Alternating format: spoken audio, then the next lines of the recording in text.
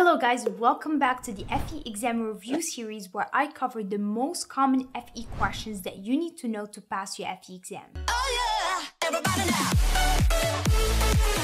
In today's video, we'll be covering another math and statistics problem, specifically part A, analytic geometry. So let's dive in.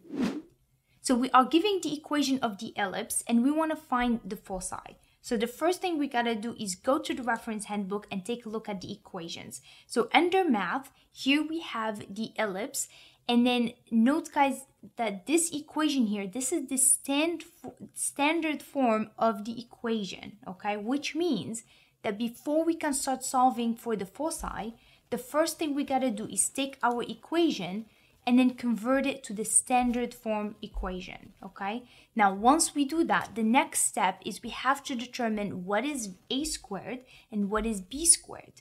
And once you have those two values, then you can easily solve for the foci. So with that information, why don't you guys give this problem a try? Go ahead and pause the video, and then once you solve it, then come back and watch the rest of the video. Now, it's very important that you guys watch till the end because I am going to cover a lot of important concepts that you should know about this problem. Did you guys solve it? Let me know what you got in the comments below.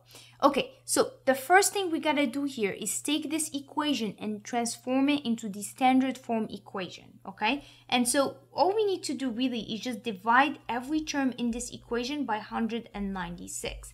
Now, why are we dividing by 196? Well, because what we want is we want this equation to be equal to 1, right? So if we do 196 over 196, that's gonna give us 1. But if we divide this side of the equation by 196, we have to do the same thing to the other side of the equation, right? So that way the equation doesn't change. And so now we have to divide this term by 196 and same thing with this term. Now the next step is we just need to simplify these two terms. So what we need to do is just divide this here by 49, right? So we're going to divide it by 49. That's going to give us x squared. And we're going to divide it by 196 over 49. Because again, if we divide the top by 49, we got to do the same thing to the bottom.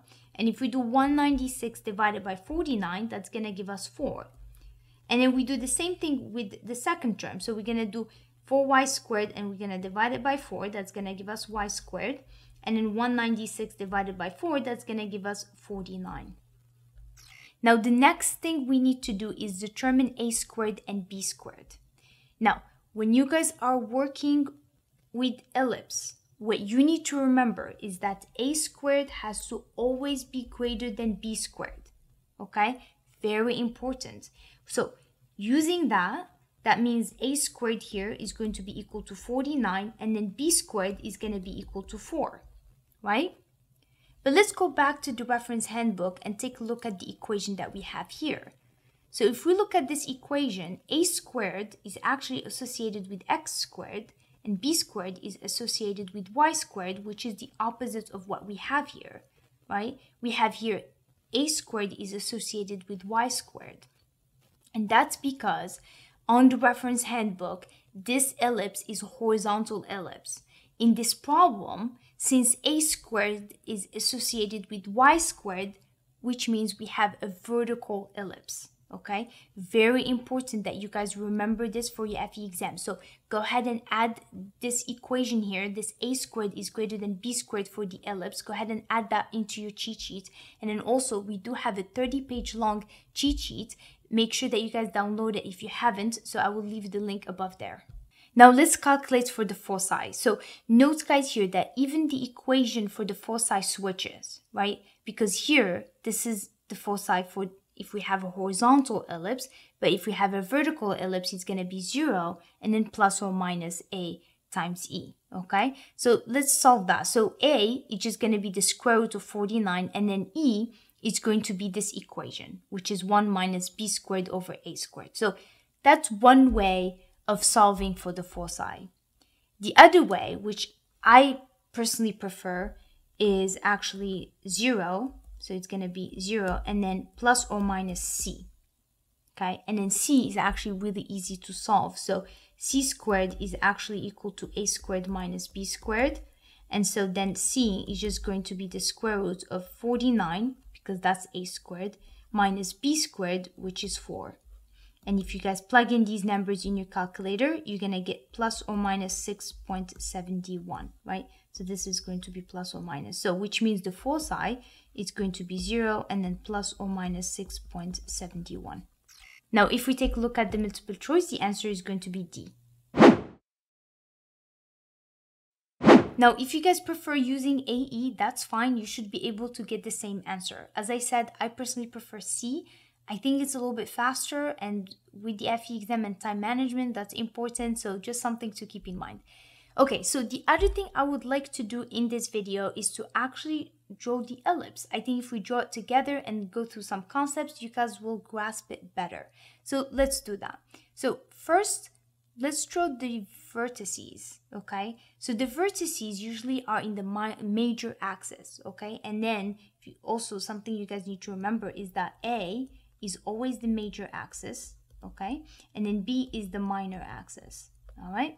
So to find the vertices, let me choose a different color. So let's do vertices. It's going to be 0 and then plus or minus A, okay? Now remember, this is only if you have a vertical ellipse, right? If it's a horizontal, then it changes. It would be plus or minus A and then 0, right?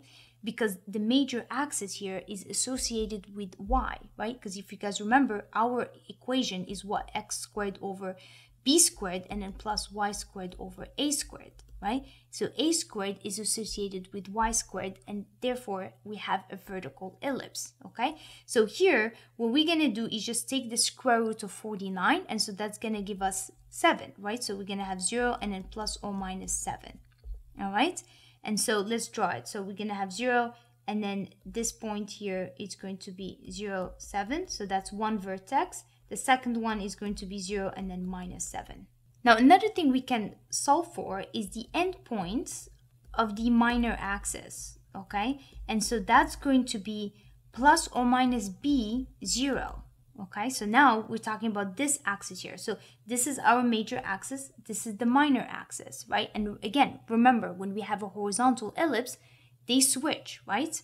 So this here is going to be plus or minus the square root of 4, that's going to give us 2, and then 0. So these 2 points, so these are the end points, so it's going to be minus 2, 0, and then this here is going to be 2, 0. And now let's draw the foci. So it's going to be somewhere here, right? So it's going to be 0 and then minus, let me write it, 0 minus 6.71.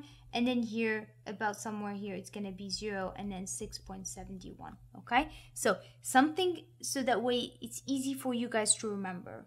The foci is always on the major axis, okay? So if our major axis here is y, right? So that's why here you're going to have plus or minus A times E. If the major axis is X, then you're going to have plus or minus AE and then 0, right? And that's for the horizontal ellipse, all right?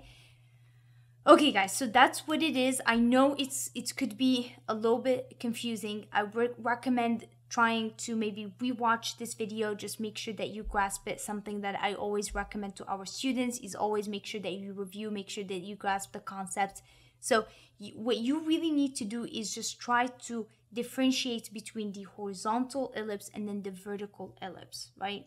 Again, just let me repeat some of the concepts and then as a summary. So what you guys need to remember, the first thing when you're dealing with ellipse is take the ellipse equation, convert it into the standard form equation. And then you have to determine a squared and b squared values.